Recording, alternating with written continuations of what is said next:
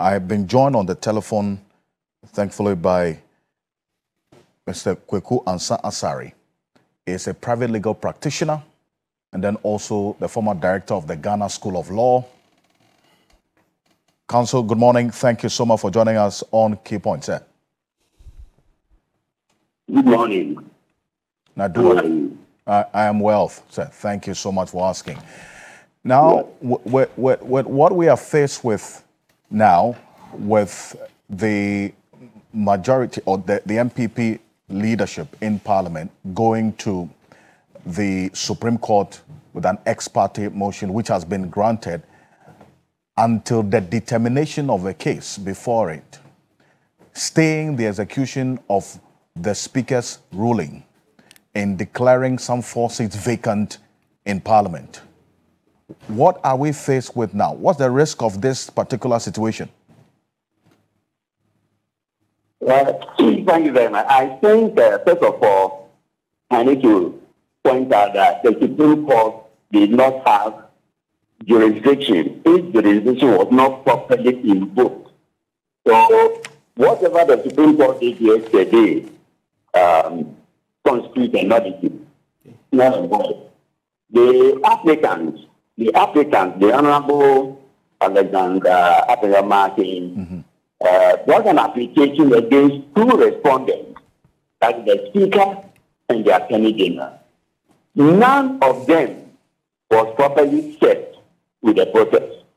In the case of the Speaker, we are told that the Speaker, an attempt was made to set the Speaker through the legal department. That is wrong. You can either serve the Speaker himself or normally the clerk of Parliament. Never the legal department. That's the first point. The second point is that nothing has been said so far about whether or not the Attorney General, the second respondent, was served. Now, the usual practice is that where an application is brought ex parte and the respondents are not before the court will either have to adjourn or grant the application for a maximum number of 10 days and direct the applicants to bring the respondents by notice. So the applicant, the Honorable Appiah-Martin, would have taken steps to serve the Speaker and the Attorney General properly. That was not done. And therefore, the procedural lapses render the Supreme Court proceedings a nullity. Now, a more fundamental constitutional point arises. Can the Supreme Court impugn a decision of Parliament that was taken in the usual course of parliamentary business? The answer is no. The Supreme Court has no such power. What the Supreme Court did yesterday amounted to provocation of Parliament. They provoked Parliament. Now, Parliament under Article 122 has contempt powers. Just as the Superior Court of Judicature also has contempt powers. Now, what the 5 justices did yesterday amounted to contempt of court. And Parliament can hold them before the court. So what the Supreme Court did yesterday was needless. It has created a situation of constitutional lawlessness, which is in nobody's interest.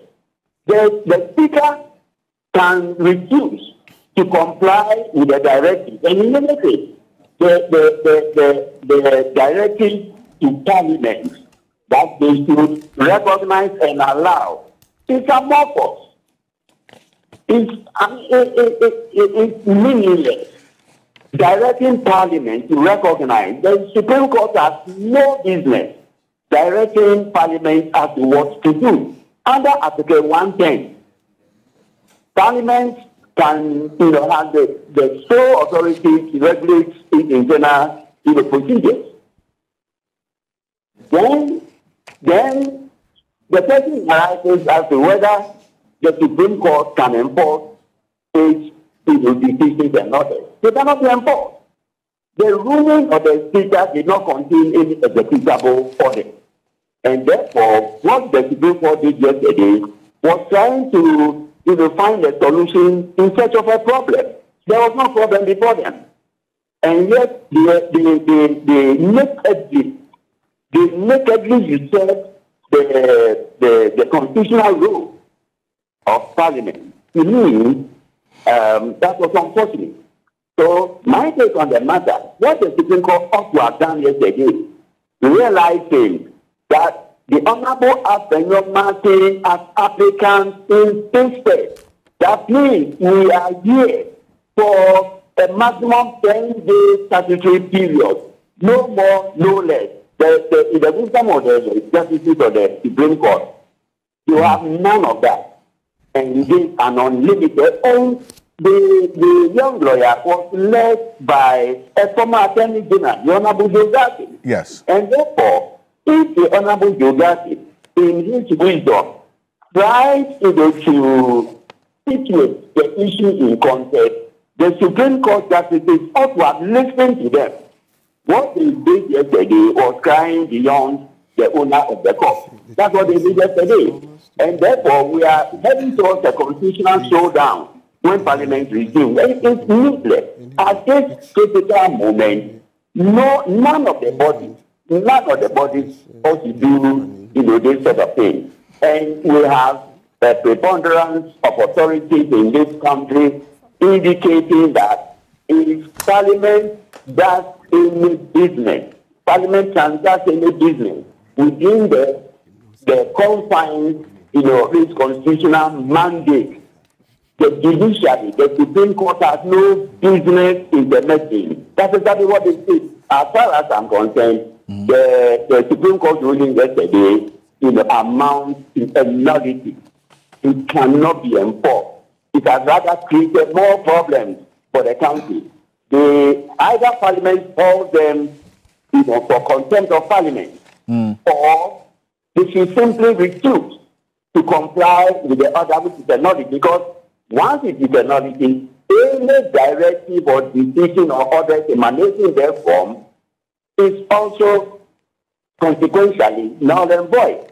So whatever happened yesterday is null and void. The directive is null and void. Proceedings null and void.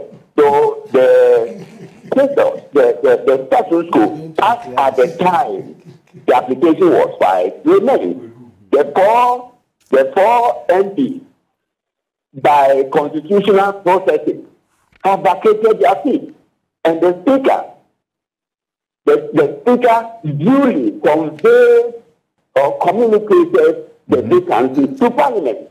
What business has the Supreme Court to do in such a situation? What the Supreme Court has done is an affront not only to common sense, but also to the powers and dignity of Parliament, as the 122 clause states, clause 5 states. So, as the 122 clause 5 and 6, ground validity to an impending constitutional showdown by way of contempt of court, because the Supreme Court may also wish to enforce a void order. If it is void, it is as if it was never made. That's my position on this issue. Very well articulated. And you say that with all of this and the happenings at the Supreme Court yesterday, it amounts to constitutional lawlessness, despite the justices adducing some reasons to their ruling that the applicant edged, and they actually appreciated that the said ruling by the Speaker will also likely lead to alleged thwarting of government business in Parliament and plunge the due management of the affairs of the country into possible disruptions. Further, the subject matter of the suit raises real questions of constitutional interpretation and application of the most fundamental and democratic rights of Ghanaians, being the right to be represented and heard in Parliament through their elected representatives. So if this impugned order and ruling is allowed to stand, it will render the grave issues raised in the substantive action negatory. That's their argument, the reason why they came to this conclusion. Yes, so if whatever Supreme Court rejected in technology, it doesn't matter, the rest of the defender, of the division. It's a nullity. It's not and void. They have no business doing what they did. And procedural lapses, you bring an application against, to respondents. The only way the Supreme Court can look at it or entertain it is when its jurisdiction has been properly invoked. And I'm submitting that the jurisdiction of the Supreme Court was not proper. So there's no point even discussing, the ruling in detail. It's a nullity.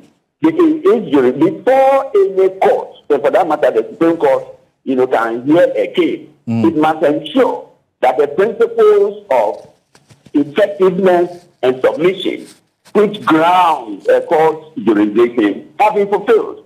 No court, can entertain an action when the parties are not, physically present in front, of the court. No court. Now, if you do that, the proceedings become a nullity because, the power under which you could have done it, was not vested or conferred upon you. So, presumably, realizing, the seriousness, of the situation, but the Supreme Court decided to go into the merits.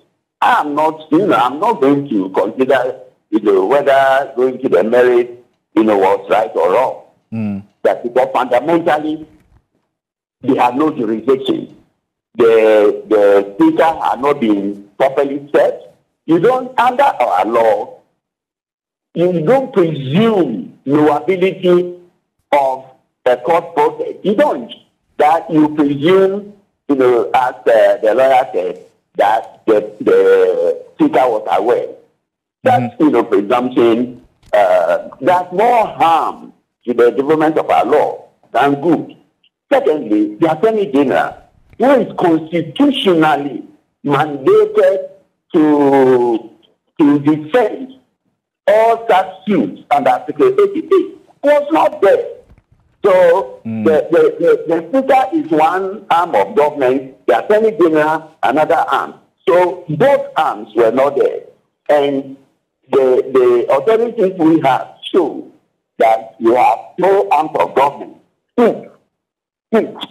Look after its own domain.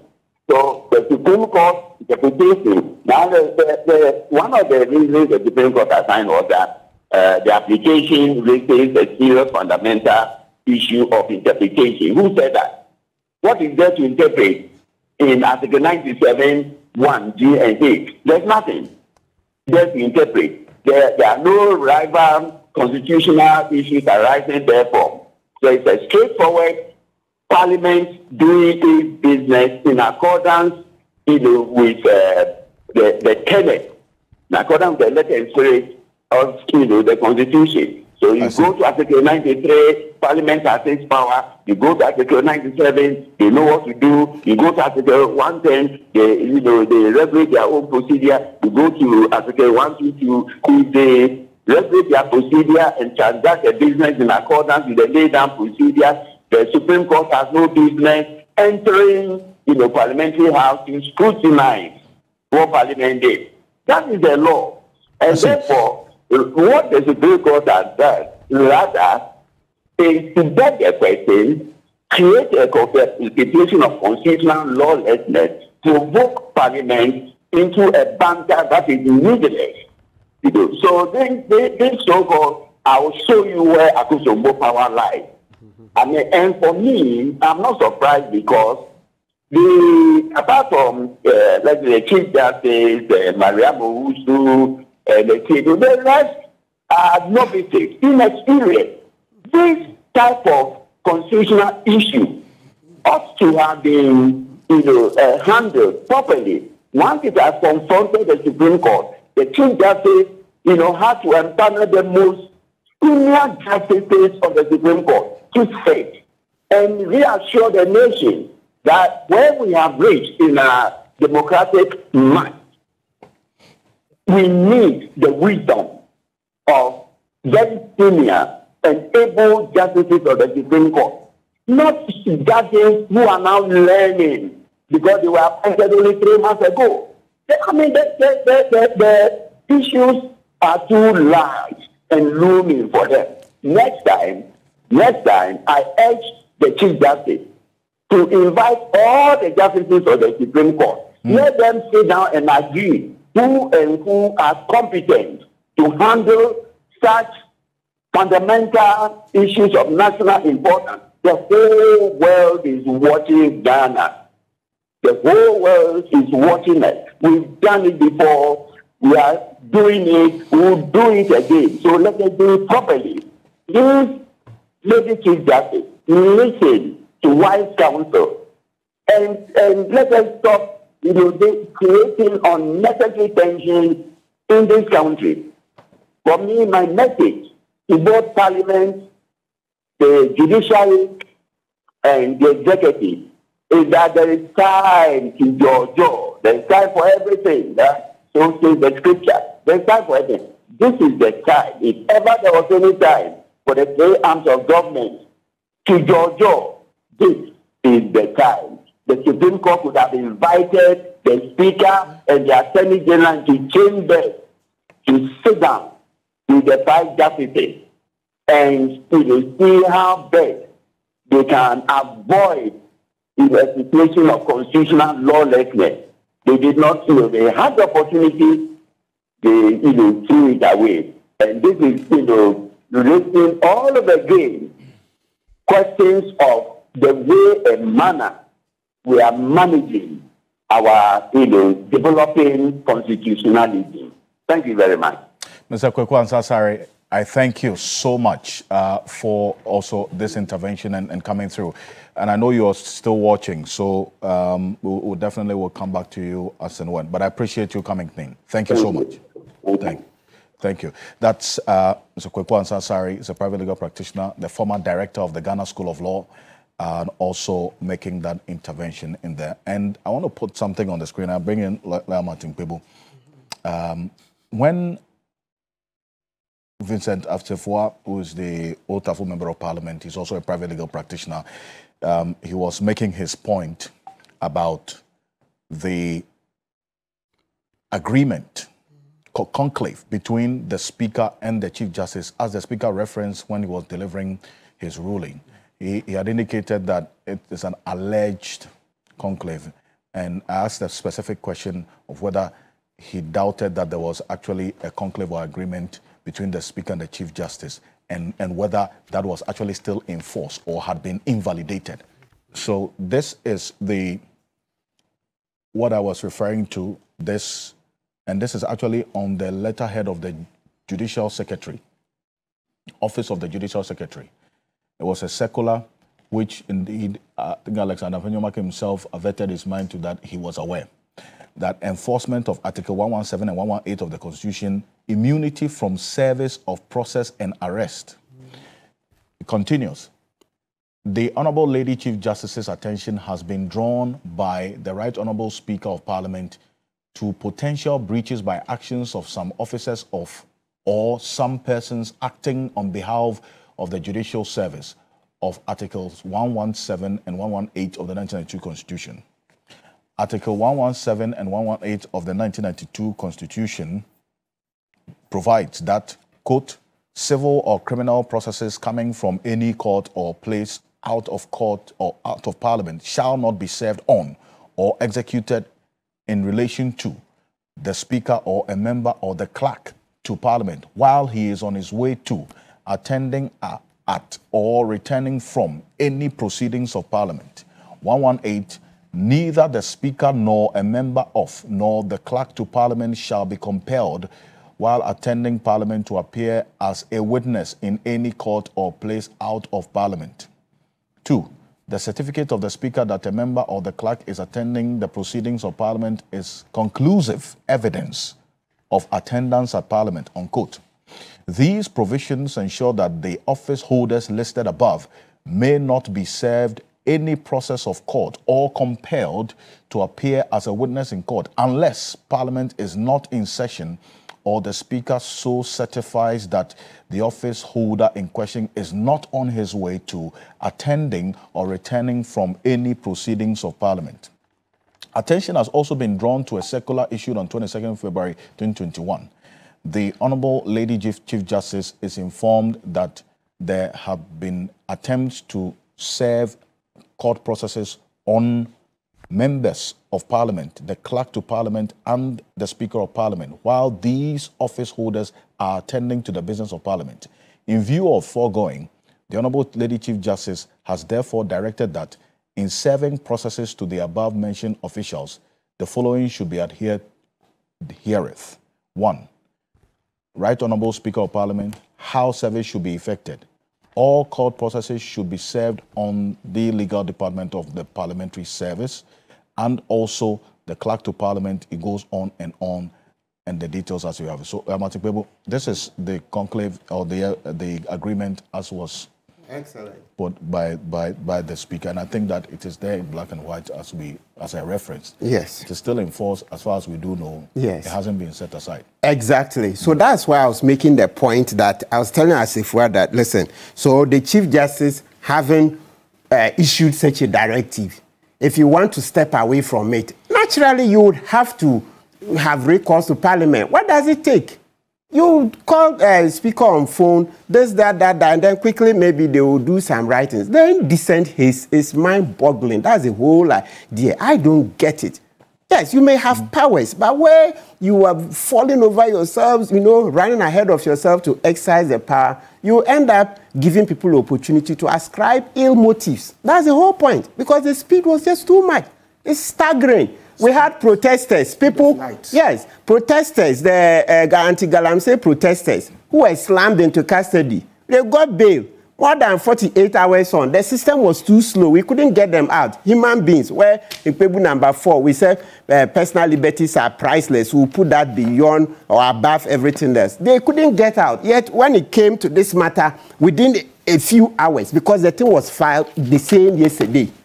The same yesterday. Even from the timings, it looks like close to or afternoon. And yet the court was able to sit to adjudicate that. Yet Oliver and Co., Felicity Amoa, all the Felicity Nelson, right? All gallant heroes were slammed in there after bail. It took days to get them out. So it just, as I've said earlier, reading this directive, the circular, no, we didn't do ourselves any favors. We are eroding the power of the justice system. We are eroding it. And it's, once you erode that power, once you erode that confidence, it will take a very long time to rebuild, because it's been a long time coming. Now it's here with us. It's going to take a long time to build. It's just like the way government just, dismantle the financial system. You remember the DDEP, unbridled borrowing. NDC was warning MPP that, hey, you're over-borrowing. By 2020, you're over-borrowing. Remember, by December 2019, the World Bank and IMF report showed that we had the potential of being debt distressed, etc. These people would not listen. They would not listen. When I go and say mampam, then they say, don't use that word. So I'm not using the word mampam, right? But I will say, so you use the word double down. They will double down on their egregious behavior, right? Something is bad. You sound the alarm, and they say, no, this is even the time for us to do it more. Is that what the Lumber song? Oh, more. Oh, more. Then they thrust us into that deep crater, the financial crisis. And now we are having the same with our justice system. Oh, well, let's see. I hope, listen, wise people will rise. Yes, this Tuesday matter. Look, don't be surprised. They will send military there. They will send the military there. I can see. They will send the military there. You see, at the inception of this parliament, yes, that question has still not been answered as to who ordered the military to storm Parliament. I'm not thinking we'll be able to do that. And we still don't know. No role to play. But Ekufuado, does he care about law? By your timidity, you've allowed him anywhere else would have been out in the streets, like Sri Lanka. He would have fled even without his sandals. Like the Kwame Nkrumah told the chiefs that they will flee with their sandals. But you are timid. When they say come out and show your anger, you are not willing to. So you allow them. All of this happened because Ghanaians, you are timid. You see wrong, you don't want to say. You are afraid of dying. If you don't die, you think you will get any rights. The rights are not given on a platter. You have to fight. You are not willing to fight. Okay. You are not willing to fight. So if you don't, just like the way some Christians will tell you that, oh, Judas is a traitor, this. I'm like, but you understand your Bible. So if Judas didn't play that role, how would Jesus have died to come and save you? I don't even know what we are doing. But in the meantime, please, before you go, Mr. Mike Aflu has reminded me, Auditor General, yes, Johnson Esedu, please, the report on the 52.5 billion that went to GCB, that money from December 2020, you promised that you would do an audit on it. 52.5 billion. Is there any wonder that later our financial system crashed? We don't know where the money is going. 52.5 billion. You think that's this in chicken change? And we are still here every day. We remind him, and he thinks he can just look. So beyond this platform of reminding him, what other avenues can you use to ensure that there's some accountability? Yes, we can sue. We can sue, but now the thing is, I know we've dragged Ofuriata to court, this SML matter, dragged Cecilia Dapa to court, right? So because of that, usually you want to see one case out before you put in another. Yes, but there will certainly be some. I'm going to go for activists to maybe help. I have to go for a quick break. The rest of the cases. Okay, quick break. I'll be back shortly after this quick break. I have quite a number of your messages. Stay with us. We'll be back shortly. Welcome back to Key Point on TV3. We're live on 3FM 92.7, also on TV3 Ghana on Facebook and DSTV channel 279 all across the world on 3news.com and a number of radio stations across the country. Now, stay informed with the latest news updates and exclusive videos by following us on Instagram at 3newsgh. Get breaking stories, code cards, and behind-the-scenes content all in one place. Don't miss out. Follow at 3newsgh now, at 3newsgh. That is the page on the screen right now. I would urge you to make some time and follow at 3newsgh. A number of your messages, quite a number. I'll do the best to read as many as possible. Theo at Law says, Supreme Court doesn't use CI 47. What is the rule of ex parte in the Supreme Court rule?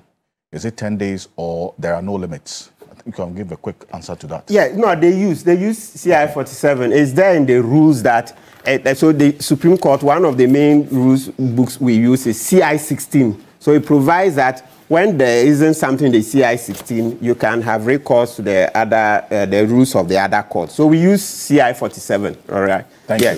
The ex parte, as I said, usually is for 10 days. So it's being copied. So look, let's even start this way. The rules don't say that you can go for stay of execution ex parte. Okay. But practically, we are learning from the matter of the injunction. In the CI 47, is the injunction you may go for ex parte, right? Right. But copy, in the spirit of the law, the ex parte may not be too much of a problem. Even the court has an inherent jurisdiction. But it's the manner, as we said, justice not only manifestly ought to be seen to be done, right? Right, indeed. I thank you.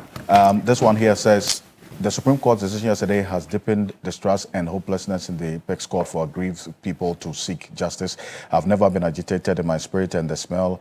As we're saying now, 18th October 2024, 5-0 decision by the Supreme Court to despise Parliament. It says, we've destroyed nature by our greed with Galamsey, and that is one that we must all be worried about. And now, it says, and now nature is determined to destroy our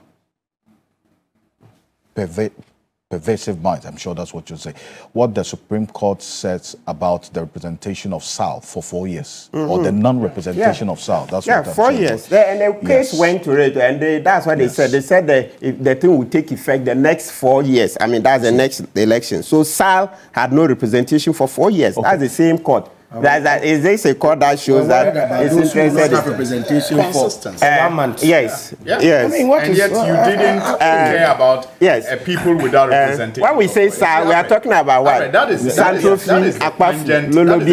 I want to take my In fact, I'm just going to, because it was going to be your last, so that let me just round this. A number of, because I owe the viewers as well some respect on that. Good morning. If Professor Jampo is admitting both speakers were wrong in their ruling, where is the Supreme Court wrong to have corrected the wrong of the speaker? Eric Kwesi Taylor. Thank you.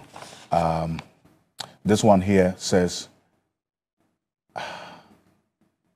all right, this one I cannot read. This one here says, the ex parte motion against the speaker, that without speaker or his reps in court, the Supreme Court can't treat the Speaker of Parliament or Parliament as an ordinary entity because it will then go against the Constitution, which has already indicated separation of powers. Papa Bishu, thank you very much. This one also here says, Alfred, if you can ask the MPP person in studio, there are two of them, if by his response to your question, is he implying that those 3 independent candidates are campaigning and contesting on behalf of the MPP? It says, his obfuscation is rather some of us confusing. Can you ask him to clear this for us? My question is, on what basis are those independent candidates contesting? Are they not contesting the official MPP candidates in their respective constituencies? Yes. You also have another question. Can we ask Professor Jampo if those 3 are not contesting against both MPP and NDC party candidates? If they are, how can they at the same time be part of the parliamentary party? The numbers have not changed. No, but it goes beyond that. No, Prof, it's not just about... The idea was to prevent a situation where you do this cost capital to weaken... In law, when we are interpreting, we are looking at the language. Please, no, it's not only the language. We haven't had the opportunity to read the law throughout. Please, let's go briefly to it. Listen, Article 97, Clause 1, it says, a member of Parliament shall vacate his seat in Parliament. Then you come to, let's start with the easier one, H. If he was elected a member of Parliament as an independent candidate and joins a political party, that's a Siama. A Siama has filed to contest on the ticket of the MPP. When is he going to do that? In the coming elections? Yes, but right now, he says he has joined. This has happened before. How did you treat him? When Joe Osewusu, we had the case of Joe Osewusu. How did you treat him? No, but it depends. If people didn't watch, if people didn't bring it up, then let's go. If we didn't, it's different. Then let's go to G. If he leaves the party of which he was a member at the time of his election to Parliament to join another party, or seeks to remain in Parliament as an independent member, so he has left. Okay, thank you. I want to jump in. Cynthia Morrison. Because of what Lawyer Pebu has just read and what the argument Prof is making. I mean, let's all just calm down and try to answer this question. Assuming in 2025, an NDC member of Parliament announces in February, January 2025, after being sworn in, that I am leaving the NDC, and so I will join the NPP. Are you saying he did that? I'm coming. Good. That is the point. He says that he announces that I will join the NDs and the MPP in the next election. Okay. Does it mean in the next election? Does it mean that the country will permit him to stay in Parliament until he joins the NPP in 2028? But the law was supposed is that the intention? The question I'm asking is, do you think? Let me finish the question. Let me finish the question. Prof, let me finish. Go here. Is the intention? Do you think that we will be meeting the intention of the law if we say that I am going to join NPP in the next election. 10 years. But for now, I know I'm no longer a member of the NDC, even though I was elected into parliament on the basis of being an NDC candidate. Thank you. Question. Will I be allowed to serve the 4 years? Should I be allowed? The point is this. Now, Prof. I am an MPP member of parliament. Yes. Okay. Yes. And then I announce Yes. that in the next 10 years, Yes. I would want to contest on the ticket of the NEC. Yes. How does that invalidate my functioning? How does that and you actually take steps? In this case, you actually take steps to show membership. Because let me explain to you the point I'm making. Let me explain to you the point I'm making with that question. Yes, Alfred. Let me explain to you. I'll come to you substantively. I'll come to you substantively. In the narration of the historical antecedent that led to this law, you realize that through the machinations and intimidations of the CPP that led to the cross-carpeting, the numbers of the opposition got reduced. Yes, but look at the current language. But in the law the law grows. The law is a living organism. In the current circumstance, we don't do static. When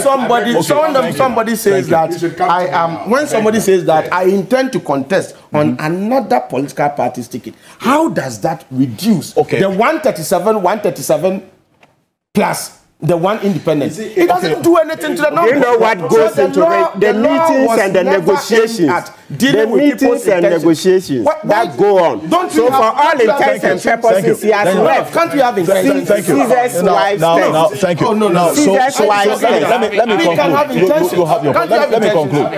Gentlemen, I'll come to you.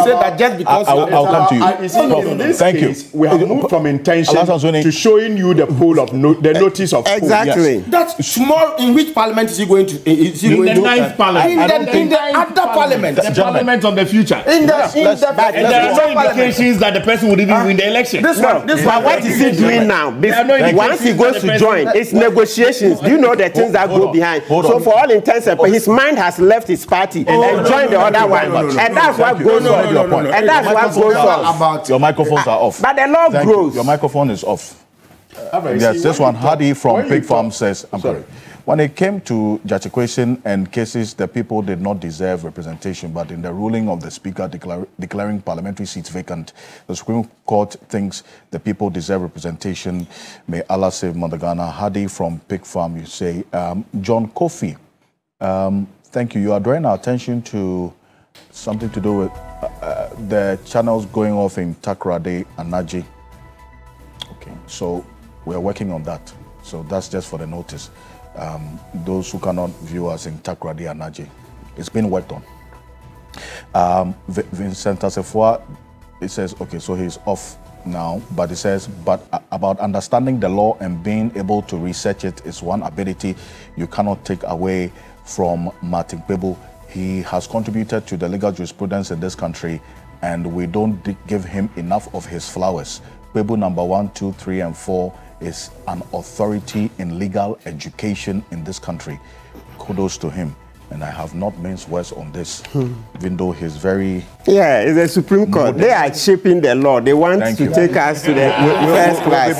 We'll be back after. I need to go for a quick break. He doesn't know. Yes, I'll go for a quick break. It's a quick one. A quick one, so we conclude. Quick one. Stay with us. We'll be back. Welcome back to Key Point on TV3. We're live on 3FM 92.7, also on TV3 Ghana on Facebook and on DSTV channel 279. We're all across the world on 3news.com. There are very many ways that you can connect with us. And at this moment, let me tell you that I am clothed today by Kogra Clothing, the best version of you. Locate them on the Spintex Road and 18 Junction, opposite the Allied Oil Filling Station, ground floor, same building with the Ghana Made store. Call Kogra Clothing for this and more on 0244 238 341. 0244 238 341. On WhatsApp 0500 9099. Choose Kogra Clothing. Choose right. That's 0244 238 341. And I need to acknowledge the 4,623 of your messages that have come through. I thank you very much for all your thoughts and views expressed on this matter. Thank you. Alhassan Suini, while we round up on this matter, Kizito from Tema East says, no wonder we have to continue to question our democracy so that we can grow it. It is important that we all speak up at this time and speak up through the right channels and defying all the odds. Silence is not an option, you say. Thank you very much. Alhassan Suini. Yes, you see, Alfred, on Prof's questions, you see, by the Constitution, everyone or every citizen has a right to join a political party. And my stress is on the article A political party. So you are not allowed to join two different political parties at the same time. At the same time. We are all allowed to join a political party. So you cannot join a political party based on the Constitution and move from being a member. Can I finish, Prof? Please, can I finish? Please, Prof, if you interrupt my chain of thoughts. Thank you. You cannot join a political party based on the Constitution and then move from being a member to entering into a contract with a group of people in a constituency to represent them in Parliament on the ticket of a political party. Remember that your chance to be in Parliament is a contract that you enter into with the people that you want to represent. And the people vote you into Parliament to represent them based on the ideals of the party that you claim to belong to. Now you get to Parliament, and then you decide to serve another party's interest. One, because you cannot by constitution belong to two different political parties, you would have been going against the Constitution. And two, because you also have a contract with the people who voted you based on your affiliation to a particular political party. If you go and begin to work with another political party or show your intention to collaborate with another political party, you would have been betraying the trust that the people put in you. And that again, must matter.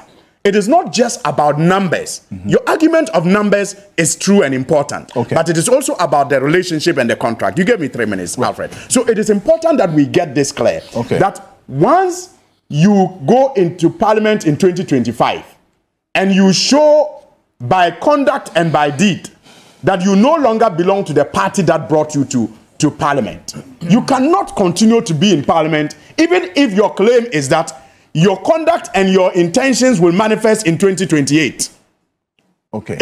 Especially in this case, where we have shown proof that these people, in the case of the independent candidate, has joined the NPP.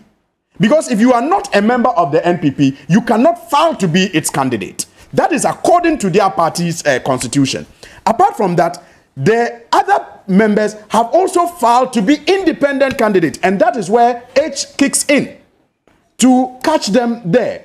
Apart from that, look, when you look at 97, the sub-clauses, there are some automaticity to some of the, provisions under 97H. For example, when Parliament is dissolved, are you going to wait for anybody to write to you that you are no longer a member of Parliament? No.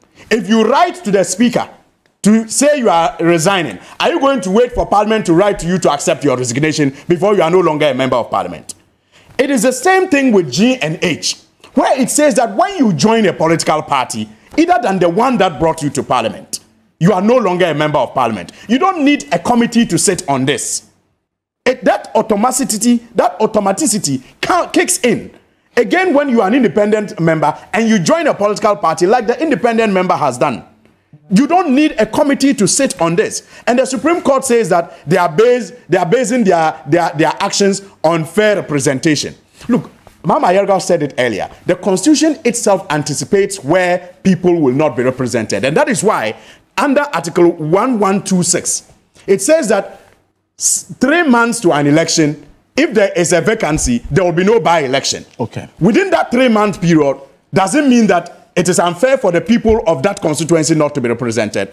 Quite apart from that, you look at Article 1102 of the 1992 Constitution again, and it says that Parliament may act notwithstanding a vacancy in its membership. Parliament may act notwithstanding a vacancy in its membership. So let not the Supreme Court be fooled by some people in government that if they do not do that, Parliament work will suffer. Parliament will work whether those people are there or not. But again, I just want to conclude on the note that it is beginning to be glaringly, the Supreme Court is beginning to be glaringly biased, and that is dangerous for their image and dangerous for our democracy. In the case of Jackie Kwesi, all the cases of Jackie Kwesi, in the case of the e-levy, in the case of election of second deputy speaker, the Supreme Court moved with alacrity to determine the cases in favor of the executive. But in the case of the same e-levy by the minority leadership, in the case of many other cases, the LGBTQ and others, where members of the minority have interest in and have filed before the Supreme Court, we do not see the same speed being exhibited. And that must be checked to protect the image of the judiciary and also to strengthen our democracy. To you that in the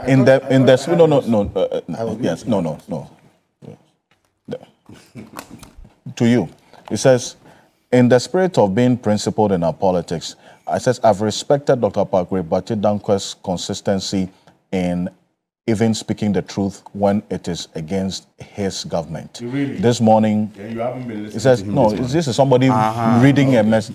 I'm just reading a message. It says this morning he sought to disappoint. This morning he sought to disappoint me. He's not alone if he agrees that Speaker Michael Kwei was wrong, and it will not change his color. It is just about being principled as a human being. Dr. Boakye Dankwa. Alfred, all I said was that I don't want to give a position on Speaker Michael Kwei's statement. That's all I said. It doesn't mean I agree. I asked the question. It doesn't mean I disagree. I asked a question. So are you saying you're not going to answer the question? No, I mean, Alfred, you see, that's why I said, all I said was I don't want to give a position on Speaker Michael Kwei's statement. No, but I believe in your intellect. That's why I was asking you the question whether you agree that he was wrong. I would want you to hold on to that. But really to state that, I have a question and then I have an answer as well to the question. In this country, we don't run parliamentary supremacy. Neither does Parliament withhold all the rights. What we run is constitutional supremacy in this country. And so really, for me, what would take place on Tuesday is that the majority in Parliament, led by the majority leader, the Honorable Afenyo Makin, will lead the side of the House to sit at the majority side, whilst the minority, led by Ato Forsen, will sit at the minority side, because we run a constitutional supremacy in this country, not a parliamentary supremacy. And those will be my concluding remarks. I have to go for a quick break again. I have to go for a quick break. Gentlemen, please. 30 seconds. I'll be back. Lawyer Martin Kpebu. No, you have to just a minute on it. It says, do Articles 97G and H need interpretation, or it is a provision when breached, its application is automatic and not subject to any interpretation? 1 minute. Yeah, I think, look, 97, 1G and H, they are clear enough. They are clear enough. And that's how come even the standing orders of Parliament, right? Okay. It says that the Speaker is just to inform the House on the vacancies. Listen. So it says, I'm reading this 18. 18 says, the Speaker shall inform the House of the occurrence of a vacancy of the seat of a member of Parliament under Clause 1, 1B to E, G and H of Article 97 of the Constitution. Okay. So you see it says that the Speaker should inform. So it means that the lawmakers themselves intended that this would be simple and this would be applied. I mean, I don't see anything that's rocket science about this provision. It's so clear. Right. Look, if he was elected, the H, a member of Parliament as an independent candidate, and joins a political party, are you saying ACMI's documents at the EC on the ticket of the MPP are false? The notice of poll is false? Thank and you. then you come to Kojo Asante, the others. Are they not going independent? So the Jin has he not left the party? Kojo Asante and Co. The documents are the EC. Are they for a joke? Thank you, Council. And Simon, who's a senior parliamentary journalist, in fact, known him as Fabaka 2008, says, good morning. Please, the Speaker in his statement indicated that on the EC's notice of polls, these 4 individual names have been captured clearly that they are contesting the elections as independent candidates, rather than the party that brought them to Parliament as MPs. So the EC's notice of polls is the evidence, and the Speaker doesn't need to wait for any political party to write to him. Yeah. Thank you. Professor Jampo. If I have a little time. So I just wanted to respond to my brother by saying that a member of parliament does not represent only his political party in a constituency. All right. And so if you are voted on the ticket of the MPP, right, and you become an MPP member of parliament, you don't serve the interest of only the MPP. That's why it is wrong for us to describe President Akufo-Addo, for instance, as MPP president. He is our president. Okay. If he becomes an MP in the area, he is the MP for the area, regardless of the fact that the political party sent him there. And the other bit is for us to appreciate the fact that you see, you are doing the same thing that I didn't want me to do. Sorry. So you see, in 2008, Joe Osei-Wusu, Ofori Kragu, Seth Ajeba, they got to parliament as independent candidates. Right. Now, in 2012, when they wanted to go again on the ticket of the MPP, their seats were not declared vacant because the speakers there knew the real meaning of this provision, this legal provision that we are talking about. And so my view is that the law has everything to do with the functioning of members of parliament in the now, and not a declaration of their intent. But the last thing that I want to say is to address my people by saying that, my dear UTAG members, you have shown resilience. Your chapter. You have shown resilience, and you have demonstrated that you are the true conscience of the nation, despite very flawed and infantile attempts to break our ranks. You have been resolute, you have been resilient, you have stayed true to the fight against irresponsible mining. We are still on strike until the National Executive Committee of UTAG, decides otherwise. So I wish you well. Aluta continua. Professor Ransford Jampo is the president of the University of Ghana, UTAG, and also a professor of political science. Thank you. Lawyer Martin Kwebu, appreciate you coming. Thank you so much. Thank you. Dr. Pagre Bachidankwa, thank you so much for coming. Alhaj Al-Hassan Suhini, appreciate you. Thank you so much. And also want to appreciate gentlemen, we are done. We're done. Man, Alfredo Kanse, on behalf of the rest of the team, have a great weekend and all the best.